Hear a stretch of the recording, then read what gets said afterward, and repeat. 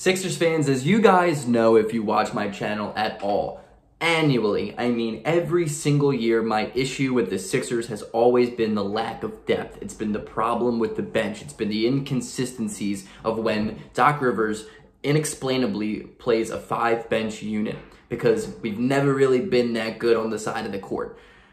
This year has been entirely different. I mean, 180-degree twist. The Sixers, probably the Sixers' strongest suit with them right now is the fact that they are deep. They're one of the deepest teams in the NBA. Their bench is one of the best bench units in the entire NBA. They've had 2 games in a row with 40 bench points now. And I want to sit here today and tell you about the difference of this year and the prior years of the Sixers bench and why it works so well. Like the video, subscribe to the channel. Guys, I'm almost at 1,000 subscribers. I'll drop merch. It's going to be cool. It's going to be cheap. I'm broke, so I'm figuring the rest of the world is broke. We might as well all help each other a little bit. Like the video, guys. Let's get into it. No intro today. No music. Let's talk Sixers. I will be streaming tonight, so make sure to stop by the stream. It's always fun. If you guess the score correctly before the game starts, I will send you for free, $3.99, a processed Sixers jersey. So what better way to show off to your friends than like a Tony Roten jersey or an Alexei Shved jersey? That's a good one. That's a name. Sergio Rodriguez, that's another one. All right, let's talk Sixers bench. And I think by talking Sixers bench, the first thing I have to bring up is, of course, Andre Drummond. I mean, he just put up a performance against the Portland Trail Blazers that hasn't been done since Hakeem Olajuwon in 1990. That's ridiculous. The guy had 14 points, I think it was 15 rebounds, 7 assists, 5 steals, and no turnovers. Are you kidding me, dude? I didn't know we signed Luka Doncic. Love that man right now. Andre Drummond, before the season starts, bets on himself. You know, understandably so. I mean, he probably sees himself as a guy who can make Jared Allen money. And Jared Allen just made $100 million. That's in Andre Drummond's mind, probably where he puts himself in the modern NBA. He's a 28-year-old, 3-time rebound champ guy. But the problem with Andre Drummond is he's just not really worth that money. And I think he recognized that. So what he did this year was he took on a Dennis Schroeder type of mentality. He bet on himself. Except it's going to work, unlike Schroeder, because that's not going to work at all. I mean, it didn't work. The guy lost $64 million. Anyway, beside the point, Andre Drummond decides to take a veteran minimum contract for the Philadelphia 76ers, in which this year, outside of the Lakers season, is going to be the first season that he's going to officially not be a starter. And thinking about that, it is a wonderful move on both parties in every sense of the way. I've always said this. In order to win in the NBA, you must have a star. You have to have a star, probably more than one nowadays, that's making max money. That's the way it is. So in order to achieve a championship, you need to have those guys play. They need to be around. They need to be healthy. They need to be playing. But more importantly, you need to surround that guy around people who are just going to be very good. But it's very difficult because you don't have as much money as salary cap. So you need to find guys who are going to play better than their market value. Andre Drummond is making $2 million. The way he's playing this year is a $10 million man. That is how you win in the NBA. You win in the NBA by maximizing value. It's a marketing 101 or business 101. I don't know. I wasn't very smart in college. But it's about getting a guy who is going to overperform his contract. And that's exactly what Andre Drummond's doing. That's exactly what the Sixers bench is doing. And that's exactly why the Sixers are 5-2 right now. There's no reason that ever before this Sixers team would have beaten anybody, especially a team led by Damian Lillard and CJ McCollum, without Ben Simmons, Joel Embiid, or Tobias Harris. There's no way. I mean, you guys know the records of the Sixers without Embiid in prior seasons. We would have never won a game like that. And that's why this year's team is just different. It's just different. And it's different for so many great reasons. And one of the biggest reasons is the bench. Andre Drummond is averaging around 7 points a game this year, 10 rebounds, and almost 3 assists a night. That's extremely impressive given the fact that he's been under 20 minutes a night this year. I think he's averaging 18.8 minutes a night this year, and he's doing that stat line on that. Like that's really, really impressive.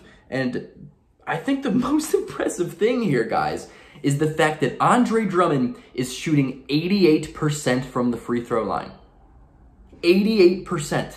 Now, I know it's a small sample size, and a lot of you guys are going to be like, he hasn't shot that many free throws, but he kind of has. It's not like he has 4 free throw attempts this year. The dude kind of gets to the line every single game. 88%.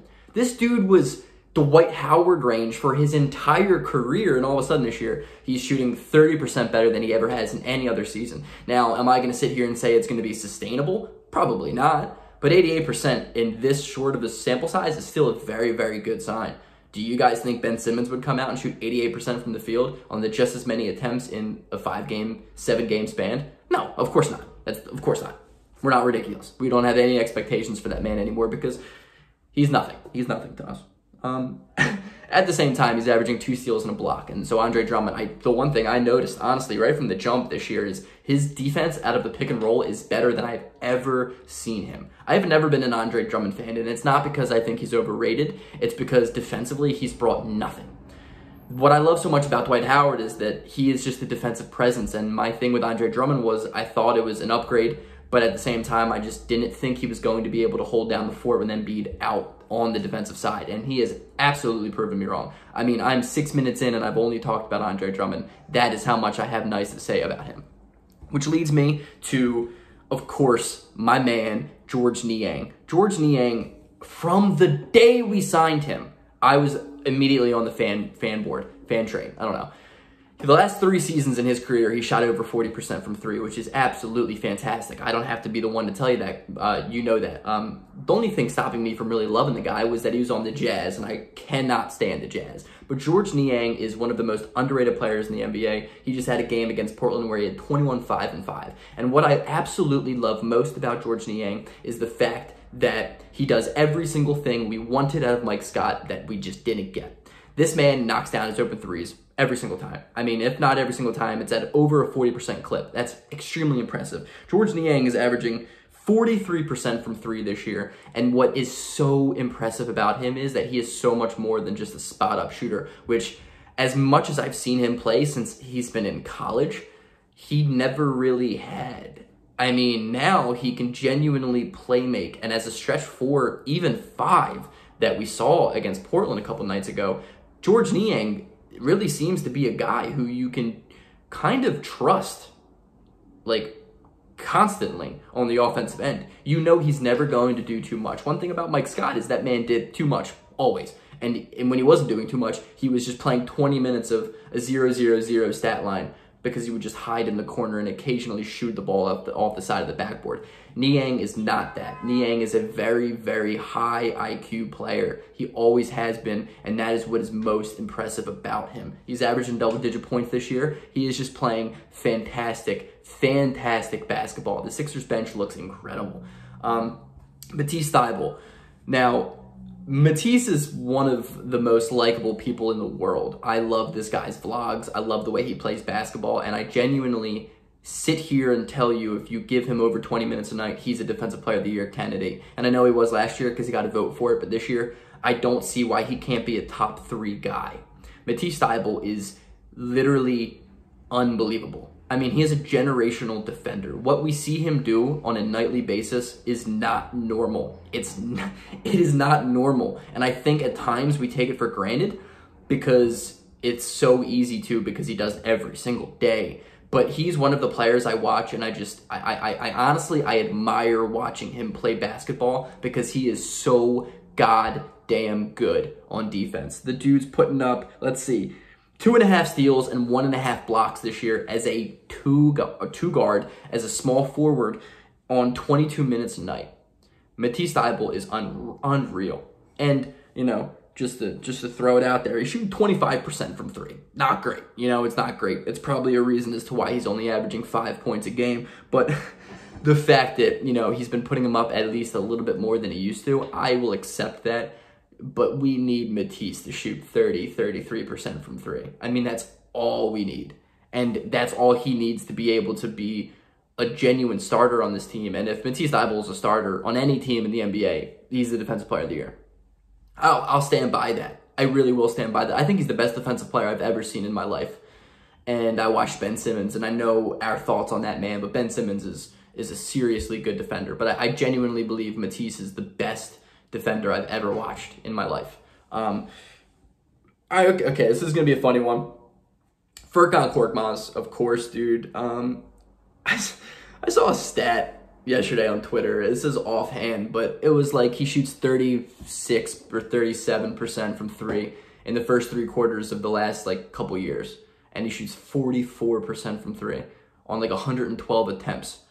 It might have been more than that in the fourth quarter. Sorry, and that's Furkan.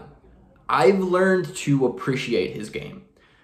I don't like Furkan Korkmaz, and part of that is because of my ego of just refusing to be like, yeah, I like him.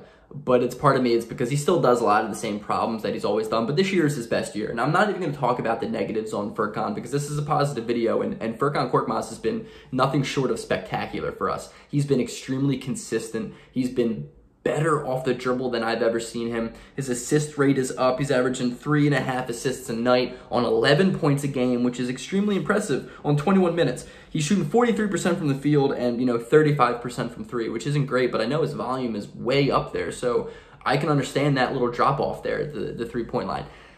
My thing is still, he's just really not a complete knockdown shooter. I think he's really, really streaky, but, I think every team needs a guy like that. And Furkan is a dude who is fourth quarter Furk. I mean, he has been really, really big for us all season long in the fourth quarter, and he's kind of always been. I appreciate the fact that he steps up and is not afraid to shoot that big shot. And sometimes it doesn't go in, sometimes it does, but I always appreciate the guys who put the shot up, So kudos to you, Furk. Keep on working, dude. The whole country of Turkey, this is my peace offering to you because I know I get a lot of comments. So, hey, which leads me to kind of the last guy in this backup rotation. And it's kind of the spot where it's going to be interchangeable. But now that Shake Milton is back, it seems to be Shake's position. Shake has been this backup point guard that we needed, really, really needed. I was about to say that we didn't know we need, but no, we knew we needed this. Shake has been iffy. I am the biggest Shake supporter in the world. I love Shake Milton's game, but he's coming off of an injury, so I think we have to give him that. But also the fact that he really seems to give this bench unit another big component, another really big factor as to why it's so good. I mean, the Sixers are 10 guys deep, really, really deep. And I think Isaiah Joe is even that 11th guy you can roll off, and he can cook. I mean, when he starts like heating up, it's over. Isaiah Joe is limitless range, and he's a guy who I think is very close to being ready. And it's unfortunate that he hasn't been able to carve out a spot this year, given how great he was in the preseason. But I still think Isaiah Joe has chances to be a very, very good dude for this team in the future. But Shake Milton, he's putting up over 11 points a game on 3.5 assists, over 2 rebounds, which is great numbers, great numbers in a smaller sample size given the fact that he was hurt, but he's still putting up around 20 minutes a night. The only thing that I don't love is his shot this year. It just is not falling, and it's not a pretty shot. So, you hate to see that. You really do. He's shooting, Matisse Thybulle range from 3 right now. I know it's been a much higher volume, but it's really not looking good. He's short on, every single shot. Maybe it's just his legs aren't under him yet, He is coming off of an injury, and it's hard to just get back to the NBA speed of the game, but you would imagine Shake needs to shoot the ball better for him to take his game to the next level, because the way Shake Milton drives the lane and can really kind of take over games sometimes when we need him is extremely important to the Sixers' success.